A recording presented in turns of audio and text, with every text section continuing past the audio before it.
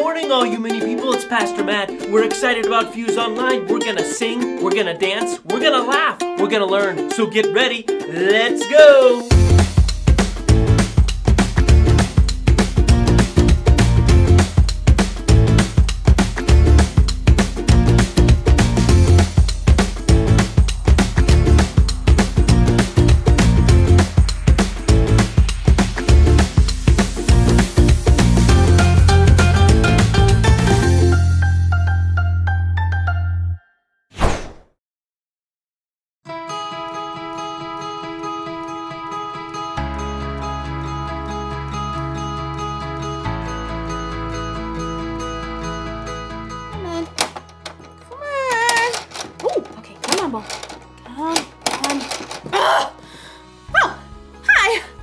My name is Erica, and I'm trying to get this metal ball over this bridge, around this magnetic thing, through the metal tubes, around the spiky yellow stuff, through the hoop, around in the maze, and in this orange thing to the very end.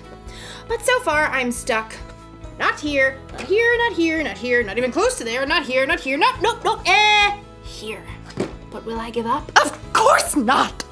If at first you don't succeed, try again. That's what I was taught.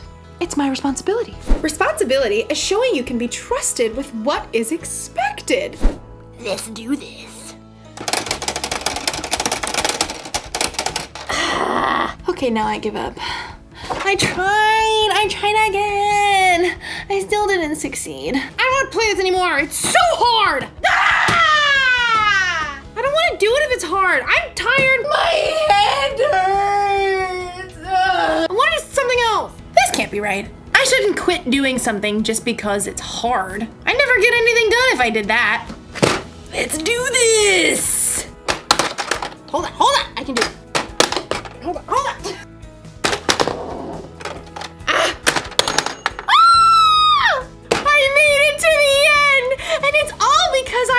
And complained about how hard it was. Actually, now that I think about it, the whining and complaining didn't really help at all. What did help was something we're learning about in today's story. That's something for you to anticipate. The story is about ants, so that's why it's funny. Let's do this.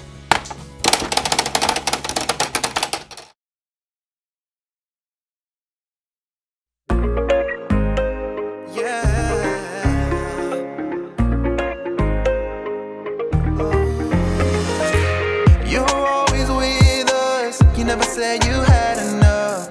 You never give up, no matter what comes.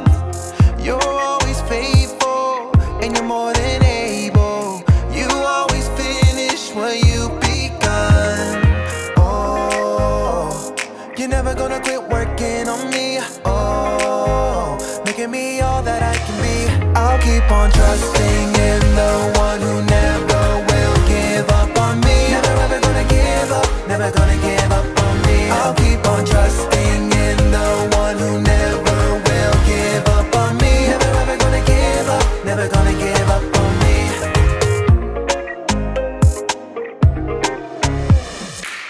You're always with us. You never said you had enough. You never give up, no matter what comes. You're always faithful, and you're more than able. You'll always finish what you've begun. Oh, you're never gonna quit working on me. Oh, making me all that I can be. I'll keep on trusting in the one who never will give up on me. Never ever gonna give up, never gonna give up on me. I'll keep on trusting in the one who never will give up on me. Never ever gonna give up, never gonna give up on me.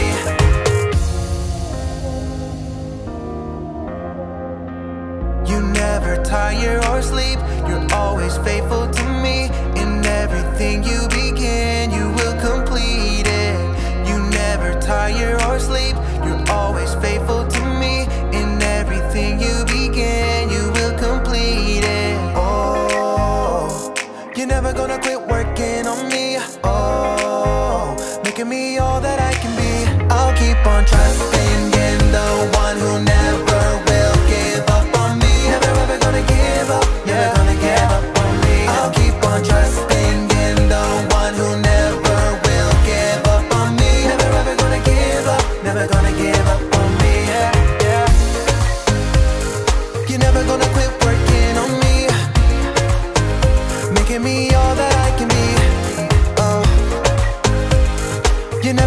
quit working on me, working on me, working on me.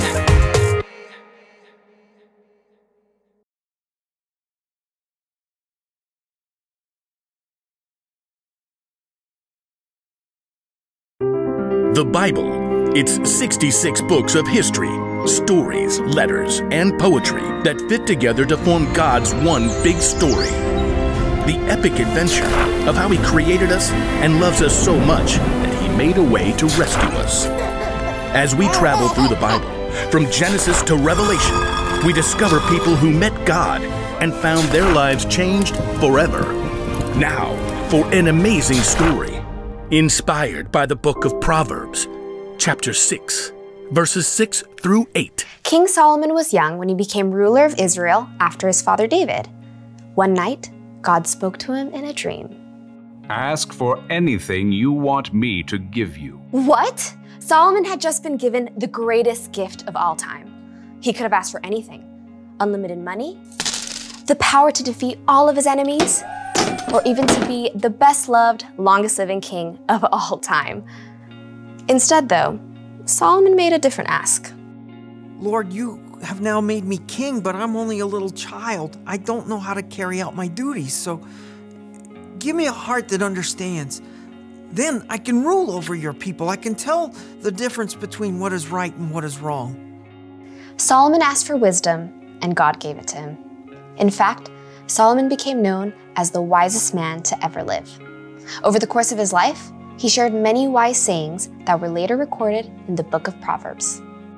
These sayings are to help people do what is just and fair, to help young people learn wisdom. Only fools refuse to listen and learn. The wisdom recorded in Proverbs gives godly advice about nearly everything, from using words wisely to staying away from trouble. But the most famous passages talk about the value of hard work. You people who don't want to work, think about the ant. Consider its ways and be wise. It has no commander, it has no leader or ruler, but it stores up its food in summer. It gathers its food at harvest time.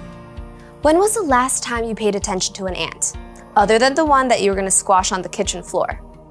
To better understand what Solomon means about work, well, I think it's time we take a closer look.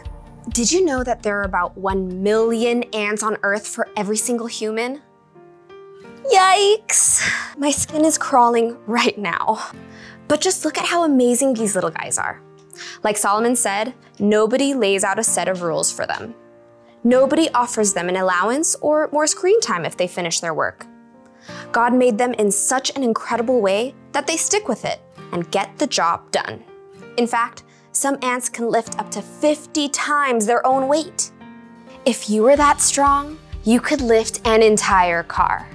And ants use that super strength to store up their food, just like we see in Proverbs.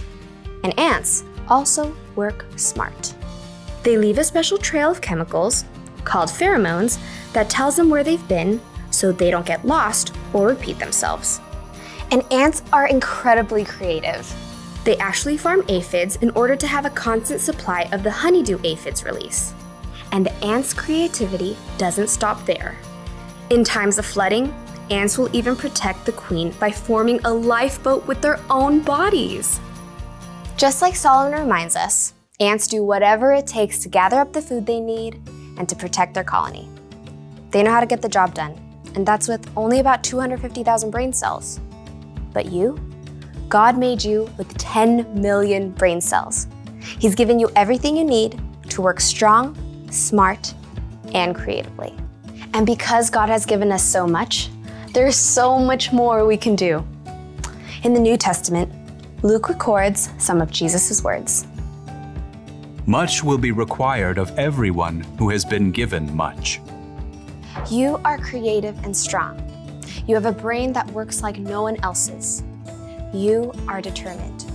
And most of all, you are created in God's image. That means that you can work hard at whatever it takes to show love to God and the people He's made. Sometimes that might look like helping raise funds to provide clean water for kids on the other side of the world. Sometimes that might look like cleaning your room before your mom has to remind you 5 times. Or working hard to help your little sister to build an epic Lego palace. Whatever your work, remember Solomon's wisdom. You people who don't want to work, think about the ant. Consider its ways and be wise. It has no commander, it has no leader or ruler, but it stores up its food in summer. It gathers its food at harvest time. Be wise, work hard. God has given you everything you need to follow through.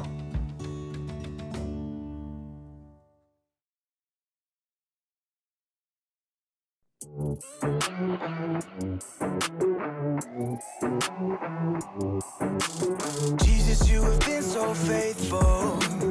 Jesus, you have been so true. I will be forever thankful, 'cause I never had a friend like you. Help me to be who you've been to me, to everyone I see.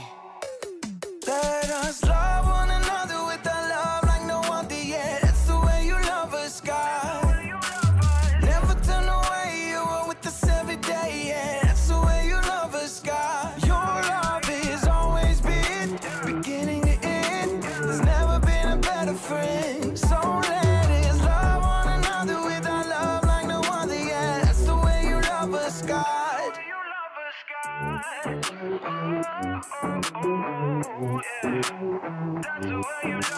You with me in the darkest valley. You with me on the mountaintop. I'm thankful that you never leave me, and that your love will never stop. Help me to be who you've been to me, to everyone I see. Let us love one another with a love like no other yet. That's the way you love us, God. Never turn away, you are with us every day, yeah. That's the way you love us, God. Your love has always been beginning to end. There's never been a better friend. So let us love one another with our love like no other yet. That's the way you love us, God. I wanna thank you for being a friend who's always by my side. I wanna thank you for the way you love me all my life. I wanna thank you for being a friend who's always by my side. I wanna thank you for the way you love me all my life. Love one another with a love like no other yet. That's the way you love us, God.